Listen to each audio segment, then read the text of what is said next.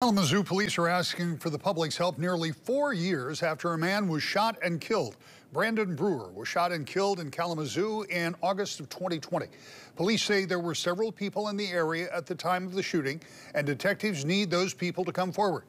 KDPS Chief David Boysen says he understands people are hesitant to talk to police, but there are other ways they can help the investigation.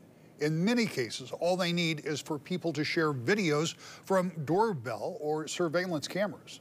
A lot of times we can solve a case based on a video of the shooting, and we don't need eyewitness testimony if we have it on video. So we're getting a lot of cases solved through people sharing their videos with us.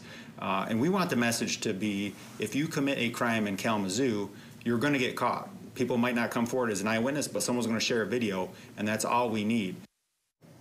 If you have video or information, you can contact the Kalamazoo Department of Public Safety or Silent Observer.